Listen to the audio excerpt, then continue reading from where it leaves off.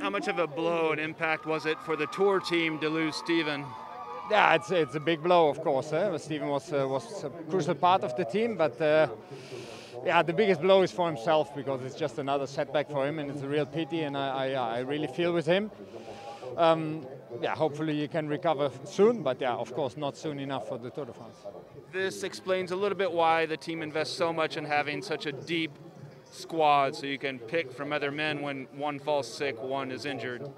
Yes, I mean we saw in the Giro that we had to replace 5 guys in the last week, unfortunately, and that's also that shows why you need a really deep team, of course, and I think we have that, and also as hard as it is for Stevie, I think we will be able to replace him well.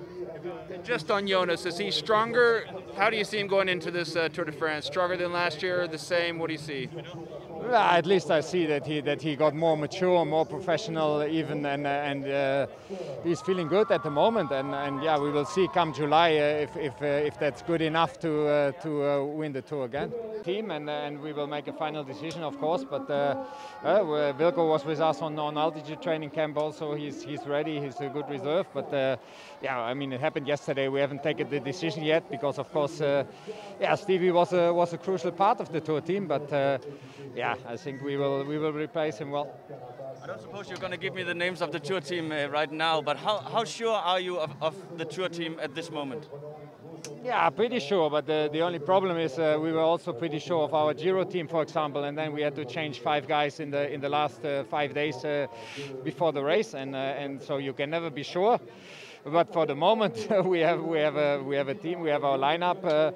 Apart from the spot of Stevie, we have to fill in again. But yeah, like I said, right now nothing in life is sure.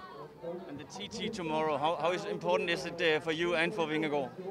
Yeah, I think it's a big test for Jonas. It's also crucial for the GC here in the race, and I think the parcours suits Jonas well, and he will give it all, and we will see how it goes. I think his last individual TT at least is already a few months back.